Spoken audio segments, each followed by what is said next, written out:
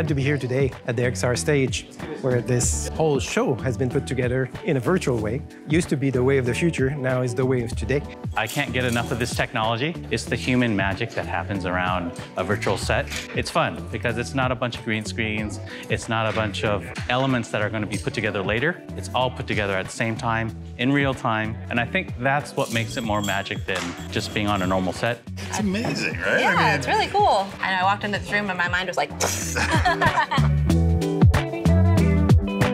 You hear about, oh, virtual production, you hear about the LED screens, but to actually like see it and participate in the SIGGRAPH event and the keynote and actually experience it, I'm definitely sold as this is the future. Yeah, I can't wait to see the finished product, and then the geek in me wants to go and figure out how this is all working. I need a virtual production room for my everyday social media opportunities.